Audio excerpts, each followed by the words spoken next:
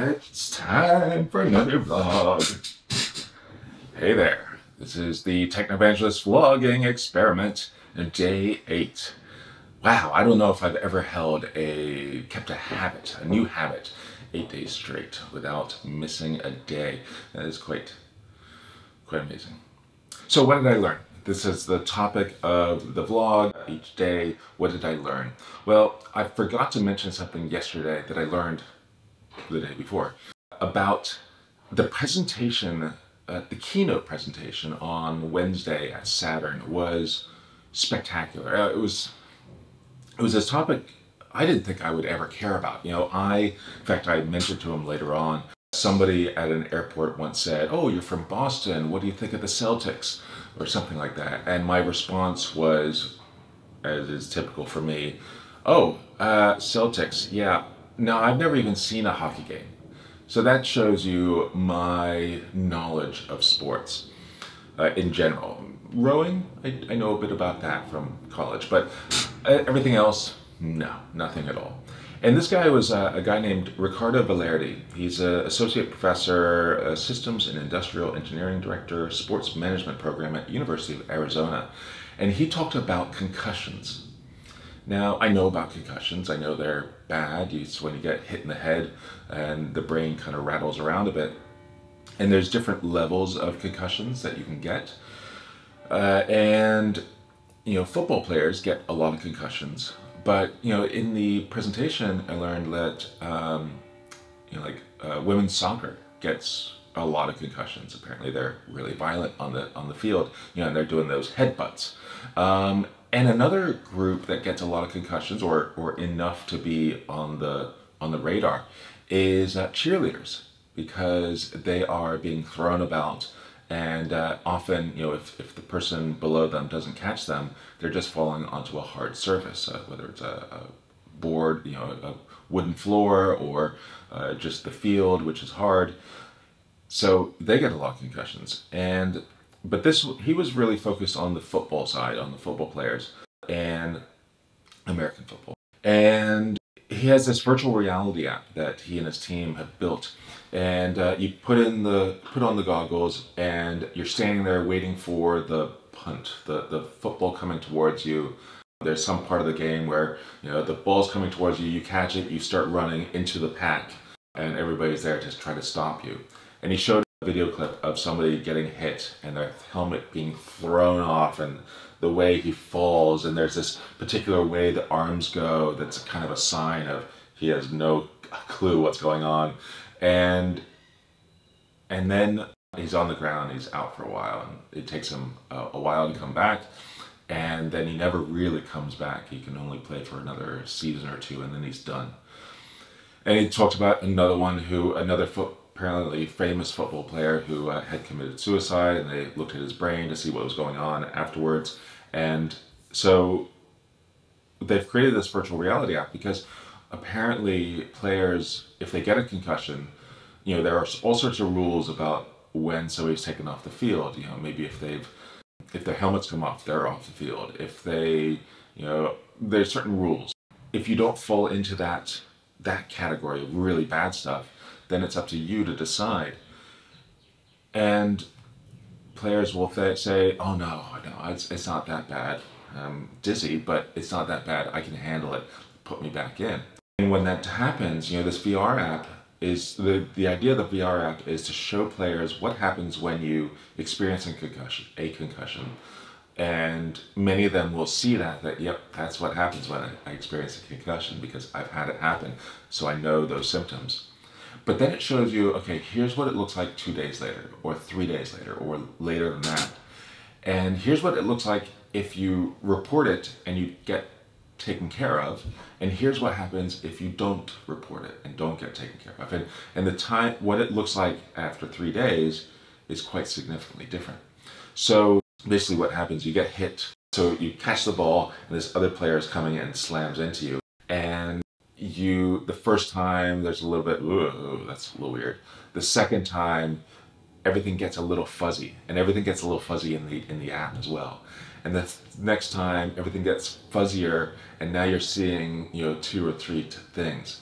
and it gets worse and worse and worse. And in fact, it gets to a point where you're supposed to, when looking in the goggles, you see a little red dot in the center, and when you move it to the button and click, that moves you on to the next step in this game.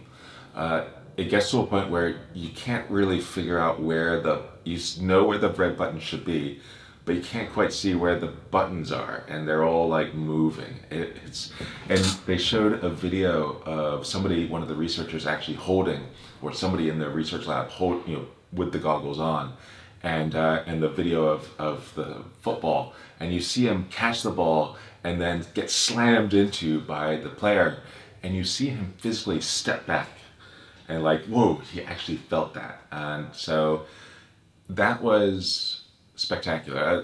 I asked the guy if there were all sorts of sensors in the helmets, and yes, there are. They're coming in more and more. So soon, as more players have these things, we'll see what real concussions actually look like and what kinds of symptoms they might actually feel, and maybe take players off more proactively when they have experienced some sort of concussion. Of course, I expect any kind of putting in sensors into a helmet. Yeah, I've done sensors on a Raspberry Pi, but I don't jostle it. I mean, if I bump it, the leads fall out. So coming up with a sensor design and processor design that can deal with those types of bashes, it's got to be kind of difficult. So anyway, that was a fascinating talk. The other thing I learned was not as, well, a little disappointing. I did a little bit of research because I need to find a different solution to this problem I've been thinking about for a while. So one thing I talk about a lot are step functions from Amazon Web Services and lambdas, again, Amazon Web Services. So lambda is serverless functions. And there's other things on Google and in Azure, but Lambda also has the benefit of being on with AWS. There's step functions. So step functions are a way of orchestrating multiple lambdas to work in a workflow or state machine. So normally, anything that happens within each one of those lambdas, your step function might have 10 lambdas, and each of those lambdas writes to a log file, and that log file is in CloudWatch logs. And going to any one of those buckets for the CloudWatch logs, you look at the logs for that one, and then you go change gears, move out to a different bucket, and look at it in that one, and then change gears and look at it at the other lambda. You might have to look at 3 or 4 lambdas to figure out what didn't go right when you expected it to go right. And it's a context switch, and it's just difficult to get around the UI. And so one of the solutions to this is to migrate or to forward all the logs from CloudWatch into whichever logging tool you like to use. There's many out there. The company I work for also makes one, or has it built into the product. But whatever you use, now you've got one set of logs for all of your lambdas and all of your step functions. The problem is that the lambdas don't know anything about the step function that called them. So there's this workflow, and it calls lambda 1, and then lambda 2, and then lambda 3. But if there's multiple people going through this step function, now you've got lambda 1, lambda 1, lambda 1, lambda 2, lambda 1, lambda 2, lambda 1, lambda 1, lambda 2, lambda 2, lambda, it's all these lambdas that are on top of each other, and it's hard to see which one is part of the original flow. And there's no way for the lambda to know which step function, since there's no way for the lambda to know which step function it was what called it, it's hard to get that flow straight. Now, of course, the solution is, if you just want to see what the flow is, you need to have some other value. And so I'm using it, my excuse, my reason for needing lambda and step functions is for an LTI module for Moodle, or actually Totra. And so I just need to have that ID that connects all of them to come from somewhere else. So the place there's a learner ID. Well, there's a learner ID, and there's I guess a request ID that comes from the from Totra or Moodle. Totra is this fork of Moodle that's a little bit more commercial.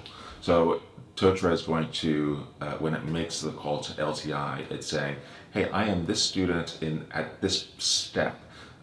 So I've got this kind of unique ID I can probably create.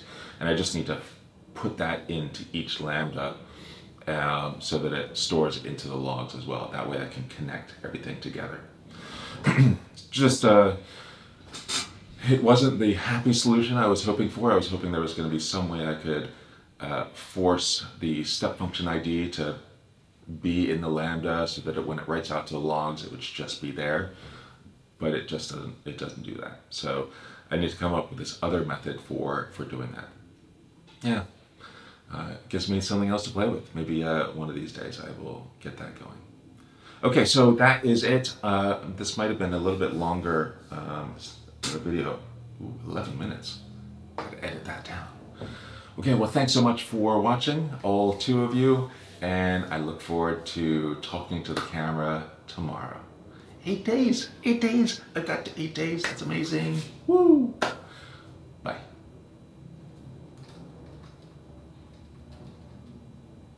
No, really. Bye.